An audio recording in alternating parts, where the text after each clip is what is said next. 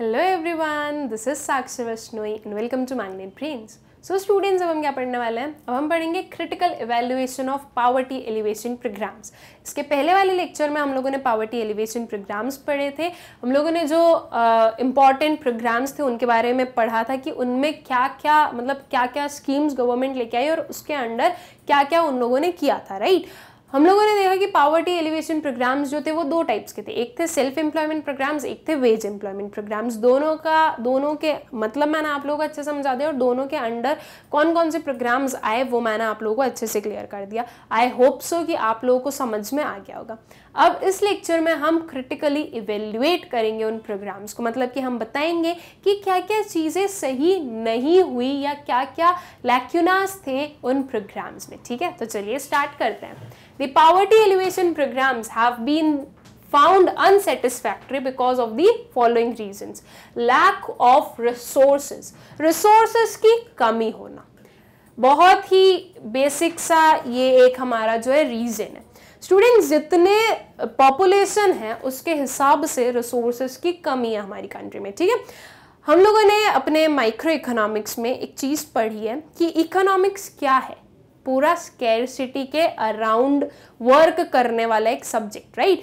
Economics क्या है students? Economics आपको ये बताता है कि कैसे आप स्केयर रिसोर्सेज को, जिनके अल्टरनेटिव यूजेस होते हैं, उन्हें आप हर एक पर्सन के लिए इक्वली डिस्ट्रीब्यूट कर सकते हो, एफिशिएंटली डिस्ट्रीब्यूट कर सकते हो, ताकि सभी की जो नीड्स हैं वो फुलफिल हो सके।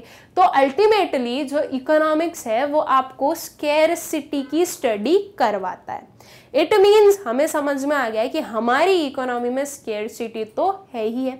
अब देखो, हर एक चीज में आप लोगों को स्केरसिटी दिखेगी। ऐसा नहीं है कि सिर्फ और सिर्फ जो मैन मेड रिसोर्सेज हैं उनमें स्केरसिटी हो, बिल्कुल नहीं। जो नेचुरल रिसोर्सेज हैं उनमें भी आप लोगों को स्केरसिटी दिखेगी।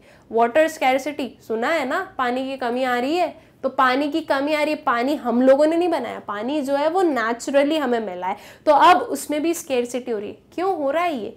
बिकॉज आपकी पॉपुलेशन इतनी इंक्रीज हो रही है। उसके बाद में हर एक रिसोर्स जो है वो आपको एक लिमिटेड अमाउंट में मिलेगा, अनलिमिटेड में नहीं मिलेगा।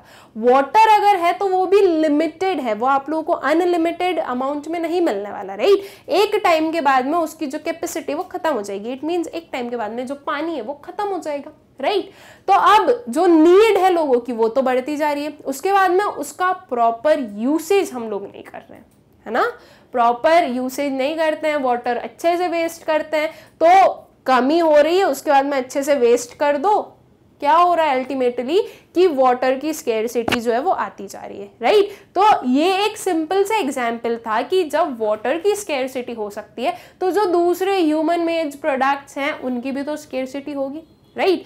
अब लैक ऑफ रिसोर्सेज में हम क्या बता रहे हैं कि जो आपकी पॉपुलेशन है उसके कंपैरिजन में जो रिसोर्सेज हैं उनकी कमी है, ठीक है। और जो पावर्टी एलिवेशन प्रोग्राम्स में भी जो आपकी जो पावर्टी, इट मींस जो पुअर लोगों की पॉपुलेशन है, उसके अकॉर्डिंग आप जो रिसोर्सेज यूज कर रहे हो वो सफिशिएंट नहीं है, ठीक।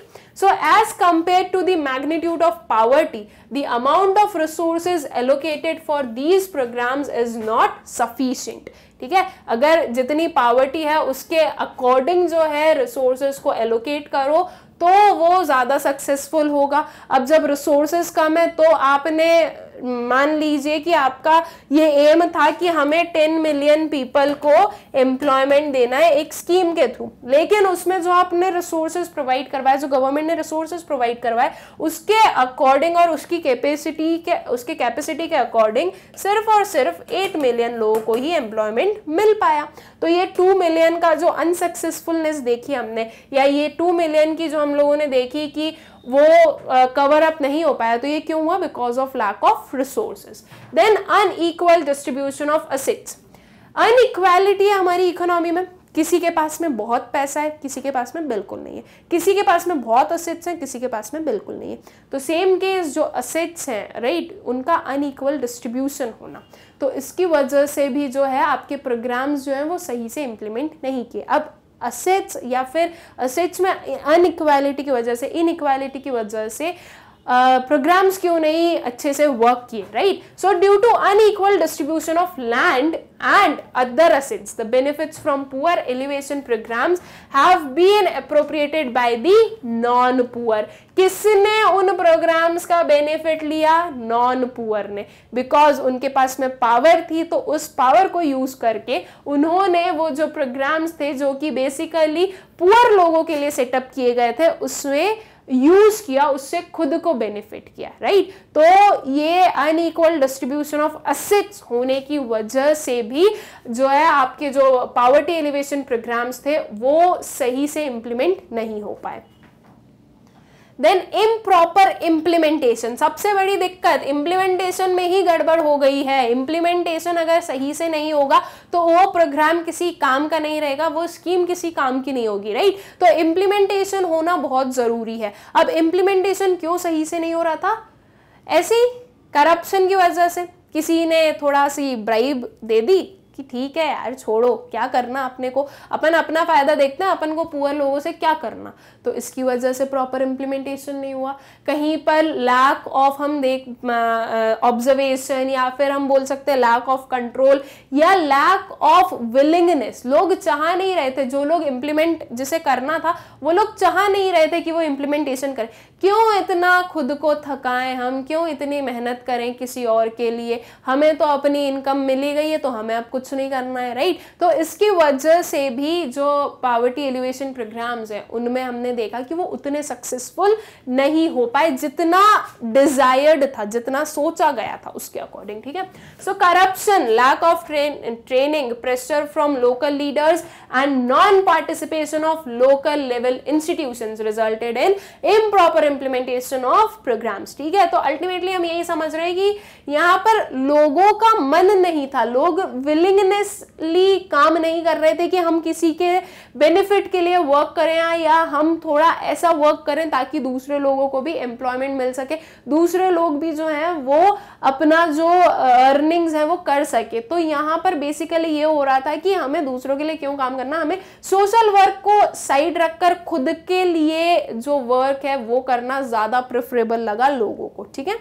फिर लैक ऑफ इंफ्रास्ट्रक्चर, इतना इंफ्रास्ट्रक्चर नहीं है, right? There was a lack of infrastructure facilities such as schools, road, power, telecom, TV services, training institutions etcetera in poverty स्टिकन areas. अब बोल रहे हैं हम पॉवर्टी एलिवेशन प्रोग्राम्स, हम बोल रहे हैं कि एजुकेशन प्रोवाइड करना, तो एजुकेशन प्रोवाइड करने के लिए स्कूल भी तो होना चाहिए। अब स्कूल नहीं है, फिर अगर स्कूल है तो प्रॉपर टीचर्स नहीं है, तो इसकी वजह से क्या हो रहा है कि आपके जो प्रोग्राम्स हैं वो एक डिजायर्ड मैनर में आप लोगों को रिजल्ट प्रोवाइड नहीं कर रहे हैं, ठीक है? तो ये लैक ऑफ इंफ्रास्ट्रक्चर की वजह से भी जो पॉवर्टी एलिवेशन प्रोग्राम्स हैं वो ज्यादा सक्सेसफुल नहीं हो पाए, ठीक है? फिर आता है lack of active participation of poor people, ये एक सबसे इंपॉर्टेंट रीजन हो गया। पुअर पीपल जो है वही एक्टिवली पार्टिसिपेट नहीं कर रहे। अब जिसके लिए ये प्रोग्राम्स इंप्लीमेंट किए जा रहे हैं, ये प्रोग्राम्स लॉन्च किए जा रहे हैं, अगर वो ही पार्टिसिपेट नहीं कर रहे हैं तो इन प्रोग्राम्स का क्या मतलब, राइट? ये प्रोग्राम्स किस काम के? तो अगर पुअर पीपल ही नहीं कर रहे उनमें पार्टिसिपेट, तो अब गवर्नमेंट उन्हें जाकर उनके घरों से तो उठाकर लाएंगे कि नहीं आप यहाँ पर काम कीजिए। अब उनका मनी नहीं है तो क्या कर सकती गवर्नमेंट भी? तो इसकी वजह से भी उन प्रोग्राम्स का जितना डिजायर्ड सक्सेस थी वो नहीं मिल पाई। So high growth rate alone is insufficient to reduce poverty. In fact, there is a need for active participation of the poor for effective implementation of poverty alleviation programs. ठीक है? तो ये कुछ reasons हैं जिनकी वजह से ये जो programs थे वो ज्यादा successful नहीं हो पाए। बहुत ही easy सा ये concept था और बहुत ही easy से ये हमारे points थे जो कि I hope so कि आप लोगों को clear हो गए होंगे। बहुत ही इजी सा था ये कंसेप्ट और इसी के साथ में हम लोगों ने जो अपना चैप्टर है पावर्टी ये कंप्लीट कर लिया। दैट मीन्स कि पावर्टी में हमें जितने भी कंसेप्ट पढ़ने थे वो हम सब कुछ पढ़ चुके हैं। अब एट द एंड हमारे लिए क्या बचा है? हमारे लिए बचा है अपना जो एनसीईआरटी सॉल्यूशंस है वो सॉल्व करना, राइट? तो अब जो पावर्टी एलिवेशन जो आपका चैप्टर 4 है पावर्टी, उसके जो एनसीईआरटी सॉल्यूशंस हैं वो हम कवर करेंगे अपने नेक्स्ट वाले लेक्चर में। आई होप सो कि ये जो पूरा चैप्टर है आप लोगों को अच्छे से क्लियर हो गया होगा, इसमें आप लोगों को कोई भी डाउट्स नहीं होंगे। Thank you.